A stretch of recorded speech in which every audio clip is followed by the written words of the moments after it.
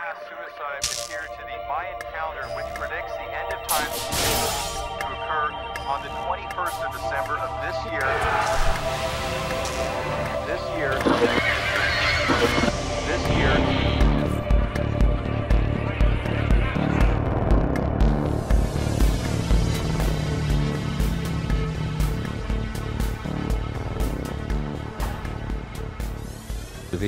The bulk of the work picks up basically about half the way through the Escape from LA sequence. We actually pick up with a nice shot flying over the golf course that's at the base of the Santa Monica Airport, in which you see a nice big crack open up in several houses and trees and whatnot fall in.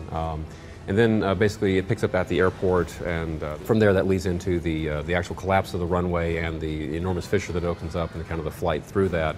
And then they emerge, of course, into downtown and fly through, and eventually ends up with the last two shots seeing California more or less sliding off into the ocean. And that chunk defines the majority of what we did. We did do a little bit with Washington, D.C. with some ash shots, and I think we did the Washington Monument collapsing, but the vast majority of everything was in the latter half of the Los Angeles sequence. California is going down! God, you sound like a crazy person. The governor just said we're fine now. The guy's an actor. He's reading a script. Well, mostly data load. You're talking about a tremendous number of buildings and structures, large-scale landscapes and whatnot that were crumbling. So most of this was an exercise in trying to apply, the rigid body type techniques and various things to just very, very large-scale scenes, large numbers of buildings, a lot of complexity in the buildings or other structures, and then having that tied in with a vast array of volumetric effects also that had to cover these very large areas. So it was lots of kind of planning and logistics in terms of trying to put together so many things that had to be simmed in so many different layers, and then of course as your later layers had to depend on the previous ones, it's just that whole thing of trying to organize that and keep it straight. So it's, it was a lot of work. So. Hey, do you mind if I join you? I wanted to ask you something. Yeah, I only got a minute. Hey, Pickle? No. We had a lot of extensive previs was done on the show that we received, and at that point you had all the choreography they had actually planned out for what building tips into what building or various things. And so the first part of it would just be going through and trying to do blocking on our side to make sure that we had gotten the director's vision for the action that was going on in the scene. Whatever the largest structure or objects were that you were having to break up, those would have to go through the demolition pipeline, which the buildings themselves were all, most of them were picked out of real buildings in downtown. Others were things that had been modified or changed a bit, but you'd have to have the buildings built to spec so that it would work with the destruction chopping gizmo that would actually break the thing up into its small pieces. It would then go through kind of an effects rigging process to have all the joint strengths and constraints that glues the building back together so that it essentially remains a cohesive whole. Then you'd have to then apply whatever previous animation had been done. That would have to be applied, so if a building's actually falling over, that's initially actually supplied by animation that we're doing, but then selectively the parts of the building are released and turned dynamic, and then those things actually crumble and look pretty. And really at that point, then it's really just getting those performances bought off on and getting those looking nice, and then if other simulations around them, whether it's like small debris and glass or the dust and volumetrics, all of those would be started on those buildings, or if that building crashed into another one, then in a lot of cases you would then sim that second building after the fact, using the first one as a collision body. And then again, like I say, you just kind of keep stacking these things and working downstream till you actually build up all the layers that were necessary.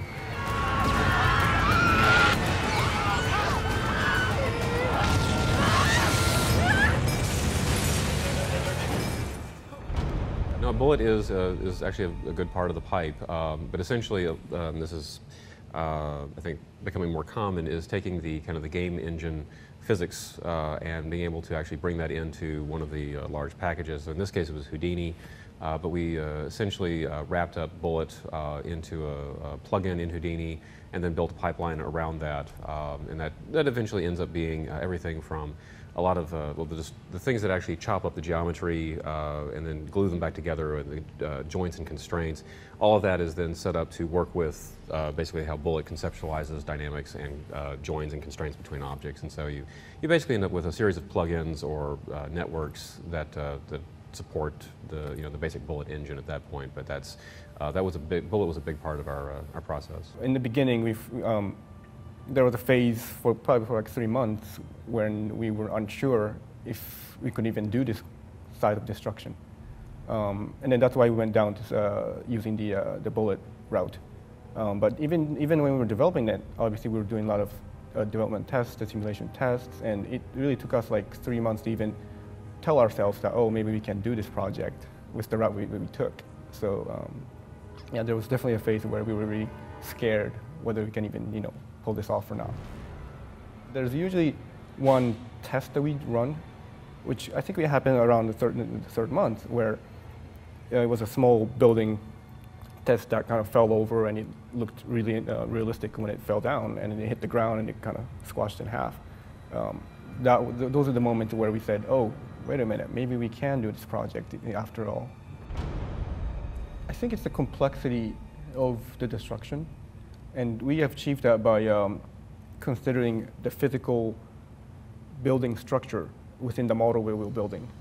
So we ran a lot of tests to try and collapse this bungalow model.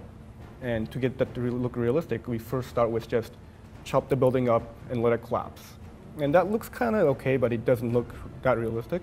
And then, so what we ended up doing was that we actually made all the pillars within that structure pretty close to what the physical architecture would do. So we had these pillars running vertically on the walls, and we had the roof supporting pillars, and these were all modeled precisely to what the real thing would do. And it would even set constraints on the wall to be a little bit stronger, or the supporting structure to be stronger. And then you run a simulation, and the roof would collapse fast because it's built that way, and the strength is weaker.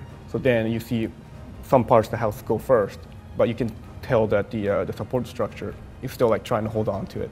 So that kind of a detail in how we modeled it, how we constrained it, and how we rigged the dynamics really added to the complexity of the simulation.